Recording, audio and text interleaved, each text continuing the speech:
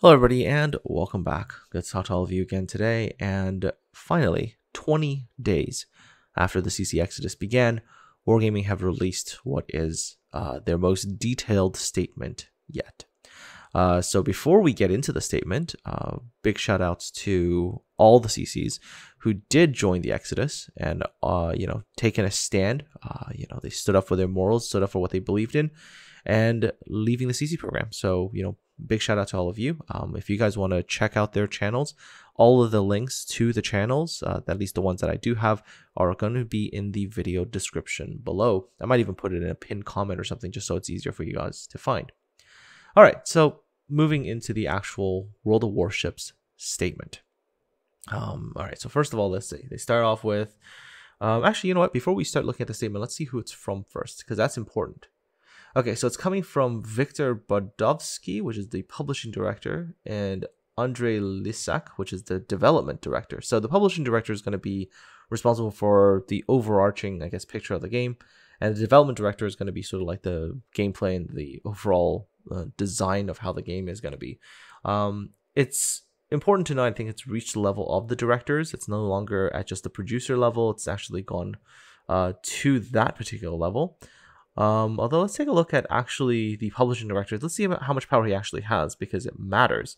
I was honestly hoping to see people from even higher up in the chain come out with this message, but let's see how much power this guy actually has within the company, so we can have a sense of how much this stuff that they're promising really, is going to have any kind of action being done for it.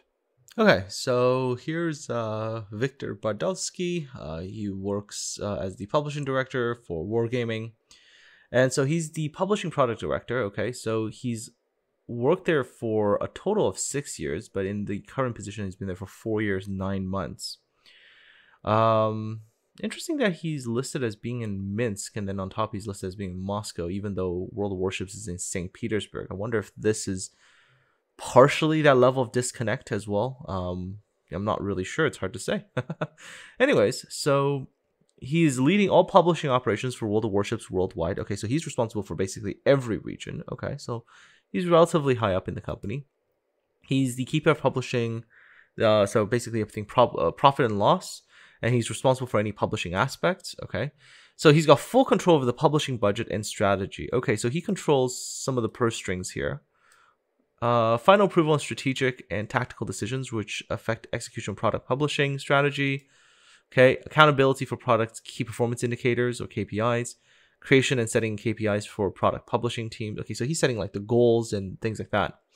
Leading the WoW's global team. 13 direct, 60 plus indirect reports, including regional product directors with full-scale publishing teams in EU, NA, CIS, APAC. Okay. So that includes community, customer support, content, and monetization. Product marketing director, leader of global marketing operations. Okay, so on and so forth. So he's supposed to be leading everything related to World of Warships. At least that's what I'm getting from all of this. And he's a person who manages budget. Okay, so I guess for him to come out as it is somewhat substantial. Okay, so this is definitely more so than just like an executive producer or something like that. Who's probably a couple steps below this guy. And okay, so he's tracking all product business and performance related BI data. Okay, so he's tracking the data and things like that. So possibly there's a feeling here, at least from what I'm reading here, that he might be the guy who's been looking at a lot of the quarterly reports and stuff like that, looking at the metrics and going, yeah, things look absolutely great. And and then now this whole thing exploded, and now he's like, oh, whoa, what's actually going on? And maybe this is where this statement's coming from, right? Like somebody who's actually on top high enough to see it and not be too thrilled by it. So, all right. So now that we know who the messaging is coming from, let's go back and take a look at the statement. All right. So let's go into the actual message. Okay. So dear players, lately, a lot of you have been upset with various incidents, our decisions, as well as a general state of things in the game and community. Before we continue, want to apologize to all of you, players, content creators, moderators, testers, and other volunteers, to those who support us and those disappointed with us. Okay, so that's an apology. At least that's something. Everything that happens within the game and the community is our responsibility, and we are sorry that we let the situation come to its current state. Yeah. Okay. We want to take this opportunity to be more transparent about how we will take actions to improve our internal processes and our relationship with you.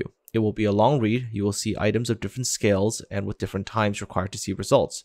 No doubt more news and announcements will follow, so please don't treat this as a final plan and the ultimate solution to everything. Okay, so this is what they are coming out with after 20 days as their preliminary plan. Okay. Instead, please treat it as a list of things we're currently working on and a way to show our intentions to make the game and community a better place. Also, please know that it is not comprehensive, as many other measures are revolving around internal processes. Okay, so I guess it is also important to point out, right, that if Wargaming had a lot of goodwill with the player base, a message like this is received with a lot more sort of optimism and faith. Obviously, in the current environment, this message comes out, and I think a lot of people, myself included, are looking at this with the, okay, we'll wait and see at most kind of thing. Maybe even a bit of distrust in there because they have failed so many times, right? So for me, that's the first little thing. It's like, okay, yeah, they're coming out with a statement, but you know, a lot of things that they're saying about actually like fixing stuff, I'm entirely in the wait and see camp. This statement alone probably isn't going to be good enough for me. But okay, let's take a look at the first big thing that I want to address, and that is monetization. Okay, so they are trying to address one of the biggest things, right? The thing that I believe is one of the primary causes and reasons for most of the CCs exiting the program this time around, which is monetization. Okay, so World of Warships is a free-to-play title following the games as a service concept with substantial monthly updates and a constant evolutionary cycle. To support this model, we rely on a multitude of monetization tactics considered to be standard practice in the industry. Excessive loot boxes is standard practice. Okay. While we believe it is unreasonable to expect us to discuss our monetization strategies in all but the most general terms, this is business critical information. We do understand that there are specific details that are cause of concern for some of you. We will address them as best as we can below. Okay. Random mechanics. As a business, we always follow laws and comply with new regulations as they appear.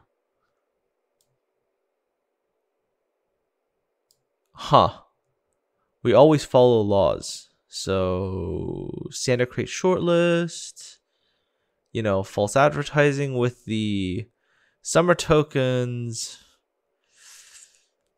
Thonk about that one. Yeah, press X to doubt. Therefore, our position on containers and random bundles is always consistent with government's decisions on this matter and will keep being so. Okay, that doesn't really sound like they're wanting to change too much there. In some cases, we will even try to work ahead of industry practices. We are aware that there are slowly progressing trends to regulate the digital space more and more, to catch up with technical solutions and business models built on them. With that in mind, we appreciate your feedback and commit to the following. Oh, they are making a commitment to something now. Okay. From now on, for all new ships, if they are distributed via containers or random bundles, which are basically the only ways that all new ships are coming out these days, basically, there will be an alternative way to obtain them. Methods may vary and may include time gating, i.e. early access or time-delayed offers, direct purchases, completing in-game activities, etc.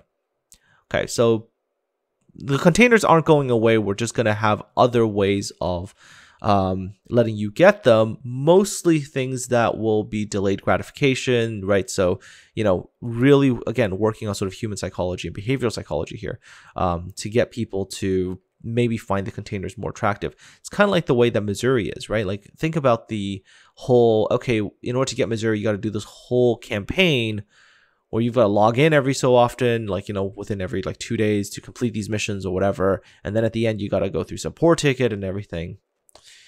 Okay, so they're not really changing stuff. They're just going to make it so that there is going to be an alternative, but most of the stuff is still going to be in crates and containers. Okay, not super optimistic about that.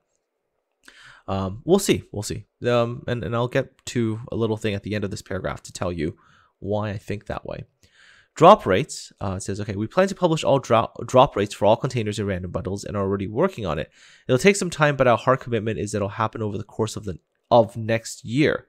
So it'll take them over a year to put drop rates in. Okay. I did read their other statement saying how there's some regulations for different countries and stuff like that. I wonder if it's because they really now have to adjust these drop rates so that they will be somewhat acceptable to the regulators. Oh man, okay. Okay, we'll see how that one goes, but it's kind of disappointing that, the things that they already have the numbers for and the chances for, they're not just straight up putting in. That's kind of again, a bit of a question mark. Not really sure what the holdup there is. Their excuse about China is kind of a weird one because China essentially operates in a completely separate market where the company in China is like a partner company and it's completely different from the other server regions. So I'm not sure why China was the excuse for holding off on giving all the other regions drop rate chances. Just kind of a weird question mark there. Okay, Return of the Missouri. The initial concept of the event was perceived negatively. Well, no kidding. And we should have known better. Yeah, you should have, considering all the feedback that was given. The case was a learned lesson for us, and we added an alternative way to purchase the ship. Yes, a very convoluted way. We got that.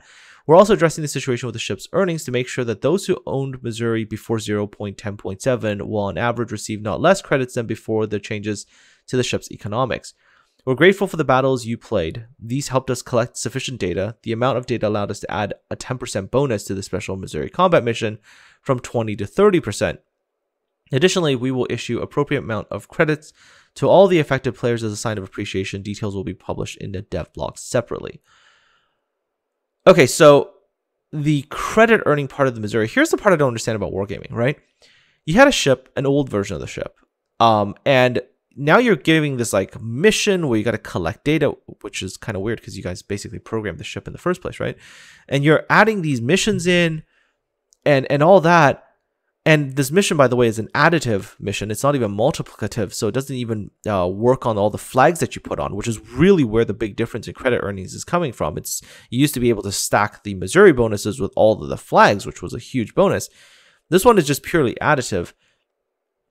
I mean, why go through such a convoluted process when you guys could have just entirely made like a, I don't know, Missouri veteran camo, like, from the original camo, and then just simply added in the, bonus that you were taking away. I just don't understand why you have to go through such a convoluted, messy way of doing the credit thing. Like, this is really bizarre. Anyways, summer sale. Unfortunately, we made a translation mistake in a sensitive description. We fixed it ASAP. And to protect you from such mistakes in the future, we'll add additional checks and approvals to our internal processes. If anything like that happens again, we will offer refunds to all of the affected players. Now, of course, they're humans, so okay, mistakes can happen. I'll give them that. We did it before and we'll do it again to make sure that you are compensated. We will also pay more attention to the positioning of such events. For example, many of you stated the term sale suggests direct discounts on in-game items. Oh yeah, remember the whole summer token sale, 95% off on a thing that we've never sold before? Yeah, we all remember this, right?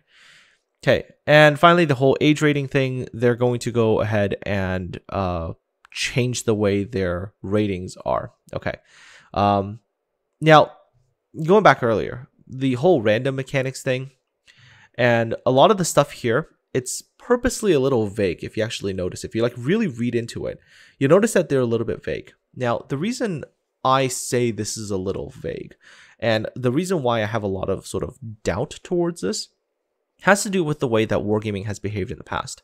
Now, this happens to be a bit of history that I'm not sure all of you are aware of, but way back in the day, with Graf Zeppelin, the initial release of Graf Zeppelin, obviously, for those of you who were around back in the day, you know that I got booted from the CC program for being very, very critical about that ship. And at the end, they opted for this whole player balancing thing, which sounded really nice at the time. They're like, okay, all owners who have a Graf Zeppelin will bring you guys in and you guys can help us balance the ship. And then, of course, many people participated. Obviously, there was a lot of people who didn't know what on earth was actually going on in terms of how to balance a ship for the gameplay. So they ended up creating a monstrosity of a vessel, which was really, really ridiculous. Now, you might think that, okay, so they tried and, okay, everything worked the way that the players wanted to. But funny thing is, when I've been in conversation with Wargaming in the past, there was a very interesting discussion that came up once about Graf Zeppelin. And what Wargaming said is that, well, you guys see what the Graf Zeppelin is now, right? This was the really broken post-player input RTS version. They were like, well, you see the end result, right? It's this broken ship. And then they basically said, well, this is the reason why we can't trust players to, player feedback when it comes to ships. We can't let players have much of a role in balancing ships because this is the kind of stuff that they come up with. It was a way at the time, at the end, for them to say, well, this is why we must trust our data and not listen to players. think about that. You know, you have a feeling that at the end, you're just sort of running around within sort of wargaming's defined circle.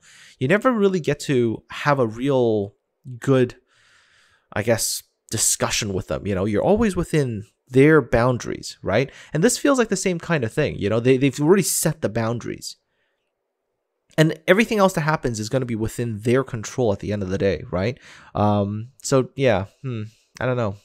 And this vagueness, it's like purposely there. Anyways, all right, let's take a look at feedback. Feedback, okay. One of the main topics we want to address is how your feedback influences the game. Regrettably, it was not always clear how we use certain types of feedback and where it fits into our decision-making process. We've always taken it into account. Press X to doubt more. But looking back, we see that in some cases, it was not balanced well enough against other equally important sources of information. You mean the spreadsheet, which overrode most of that feedback straight up, if not all. Large volumes of data and the team's creative vision of the game.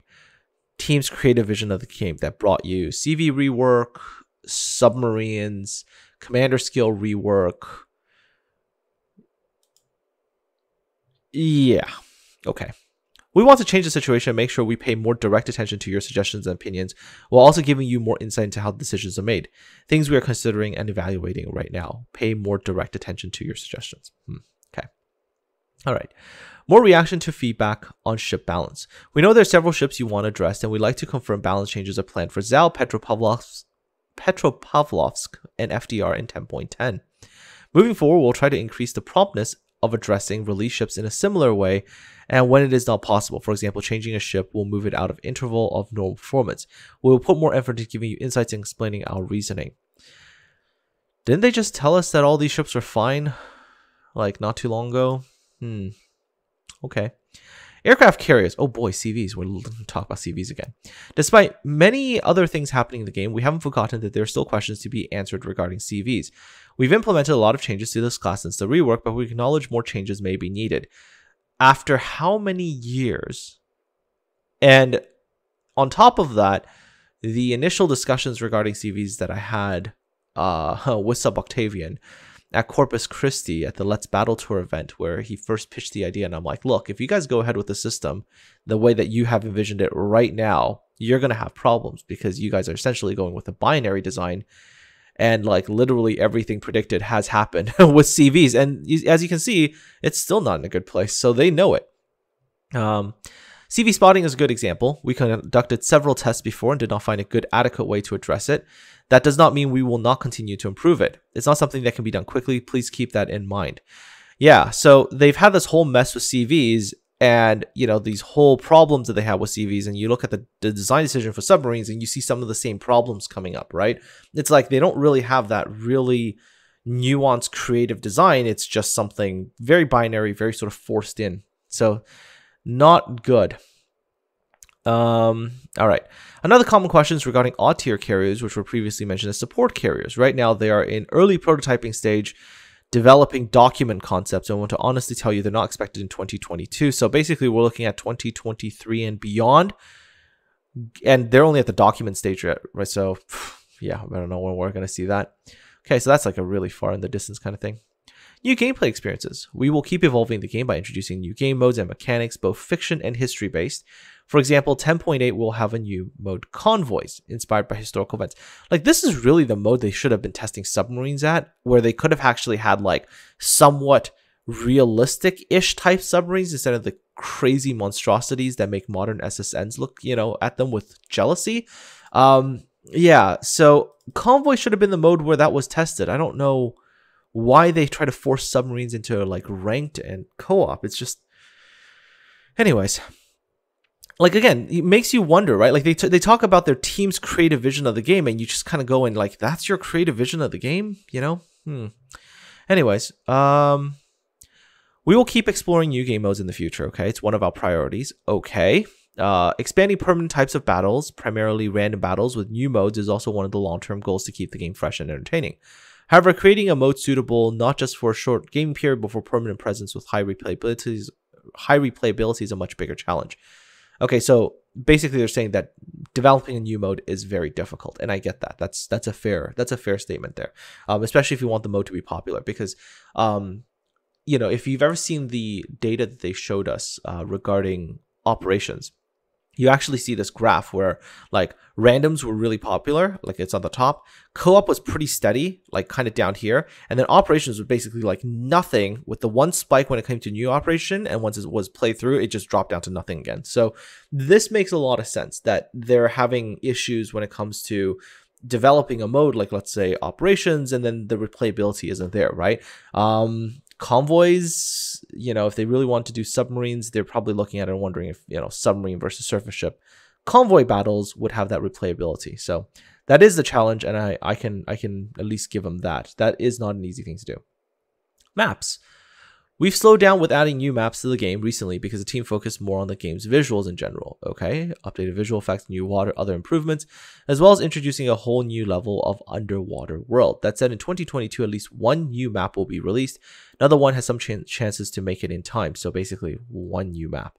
Spoiler, we're also going to try a new mechanic with first of these new maps not previously used in the game.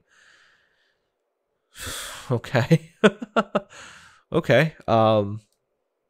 Yeah. If you think about that, I mean, it's been how many months? 18 months since the last new map. And the last new map wasn't really all that new. It was really just a rehash of an older map. So yeah, we haven't really had a new map in at least 2 years now.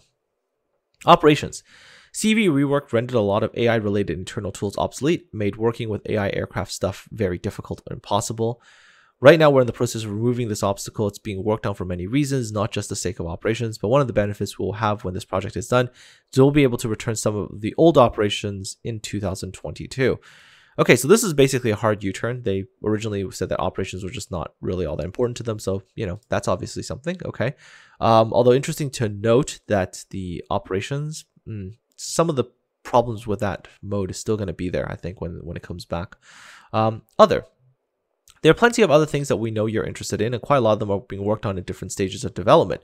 We haven't forgotten about things such as secondary builds for cruisers, yeah, because you guys needed to rejig the entire, you know, captain skill rework purely to bump it up to 21 points, which wasn't even a linear increase. It was a sudden jump at 2021, purely for that, right? To quote unquote change the meta, make more builds viable, mess that up, yeah. The update of old ship models, USDDs that they talked about being done to sort of HD quality, released in 2020. Yeah, it's almost getting closer to the end of 2021 now. Tier 4 CV tuning. Yeah, again, all that feedback about Tier 4 CVs being a really bad idea, ignored. Huron coming 2022. West Virginia 44 coming 2023. Oh, man. Anything with wargaming that happens like 2 years from now, yeah. I would take that with a big grain of salt there. Addressing the chat system, improvements for rank battles, and many other small and not so small changes to the game that will make your experience better with it. Okay. All right. My optimism is not that high after reading this. I'm going to say that much. Communications. All right. We are a large distributed team of over 500 people working across more than 4 countries, coming from all walks of life, culturally varied and hindered severely by the pandemic from traveling to see each other in person to be able to align on certain matters. We're bound to have organizational challenges in the realm of communication. Oh yes, all these communication mistakes. However, these internal challenges should not be visible, much less influence the player experience. Improving communication is a never-ending process which needs to be evolutionary and not revolutionary. So you'll see these improvements incrementally over time in many areas rather than as a one-time institutional overnight change. Okay, but we want to address a few specific points you pointed out in this area. Okay. Community Contributor Program. When we created our Community Contributor Program, our goal was to help talented folks interested in our game create content and grow their channels. Right now, it's clear that a lot of things in the program do not work as they should. Yeah, no kidding. Which leads to frustration and failed expectations, even though some other parts are running well. We will update the program, both in terms of rules. Both in terms of rules. Oh boy. For those remaining CCs, oh boy, this is going to be fun. New rules. And the way we work with it internally. All right, so yeah, this statement, if you are a CC or at least an ex-CC and you see this, you're like, oh boy, now we know what they're going to do. It's going to be, yeah, they're going to tighten up some stuff there for sure. They're going to make it so that you don't get to say a lot of things you want to say, maybe with a little bit more control over your opinions. Oh man. We expect to have some sort of internal plan and first action points ready in the second half of September. Okay, then proceed with the changes during this autumn. Okay, fine. Future of the game. We'd like to offer you a deeper look into the future of our game. Oh, this is going to be a roadmap thing, right? Yeah, this is going to be a roadmap thing. Right now, we have dev blogs where we basically announce everything that comes to Super Test, Waterline series, which is quarterly updates. To complement these and expand the Horizon events, we want to share a general roadmap with you. Yeah, this roadmap, which when it was suggested, was immediately shot down. Oh, man. And what you can expect to see in World of Warships in the far future. It'll give you an idea of what we want to focus on, but please keep in mind that things can and will change. Yeah, okay, that's fair. Yeah, no, things of course can change. We understand that. At the same time, we want to show the progress World of Warship achieves. The game evolves a lot each year, and it'll make it easier for you to follow what we are doing. Okay, communications quality.